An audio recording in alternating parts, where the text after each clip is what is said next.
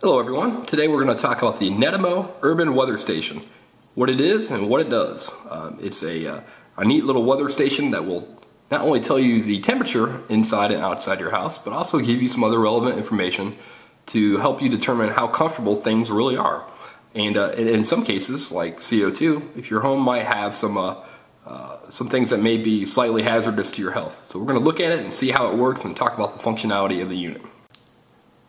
Okay, so this is the display from my iPad, the application, and what it shows here is outside, it's 59.4 degrees, humidity, and then what it feels like, and that's going to take into fact the humidity levels and other things outside, so it feels like 59 degrees.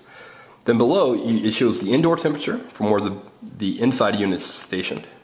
It shows you how many parts per million of CO2 is in that room or that area. And then it also shows you the noise level.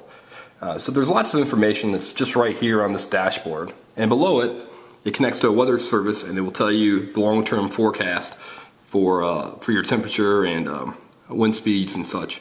But really what is interesting is kind of the urban weather station portion of it, which is this command panel. Now you can push, and what is really, for some stat geeks like myself, that's really interesting is that it will trace the temperature, both indoors and outdoors. So here you can see for the last week where our temperatures have peaked in the valleys. So, as you'd expect, at night it's the lowest, during the day it's the warmest. So this is outdoor temperature. But it will also do something like CO2. And what's neat about this is that how accurate it really can be. So this is the CO2 levels in my home, or in the room that we have it positioned. And right here you see these little bumps? That's actually when, in the middle of the night, when we got up to use the restroom. So it is extremely accurate in its ability to pick up the various CO2 levels. And anything over about 800 becomes a slight concern. Over 1,000 and you might actually start experiencing a little bit of an effect from having too much CO2 in your room. So this is one thing it's very interesting.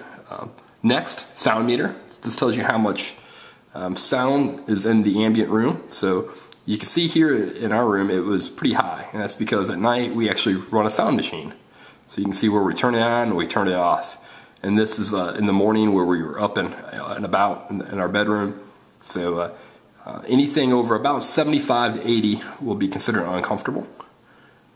And again, it all goes back into this display unit to give you a factor within your home on the overall environment. So right here it says our overall environment is pretty good because the CO2 levels aren't too high and there's very little sound, and it's at a very comfortable 71 degrees Fahrenheit. Okay, here is the outdoor module's placement. Now, one of the things that's important is to keep it out of direct sunlight and keep it so it's not exposed to rain. Now, that sounds a little easier than what it is, so you have to find a dry spot that, again, that's completely out of the sun so it doesn't artificially heat up. I'm using it here in my covered patio.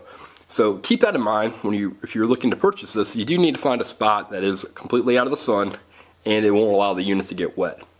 Speaking of it not getting wet, I think they've missed a bit of an opportunity if they could have actually made the unit collect rain data as well. So if you could find out how much precipitation you had in the course of a day, that would be a nice additional feature.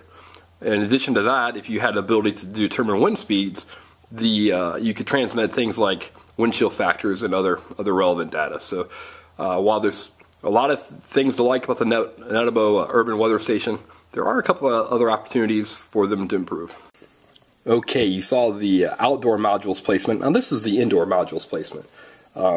It can accept a AC adapter. It will also take batteries, whereas the outside module will only accept batteries, which is actually kind of nice because it doesn't tether you to a wall outlet.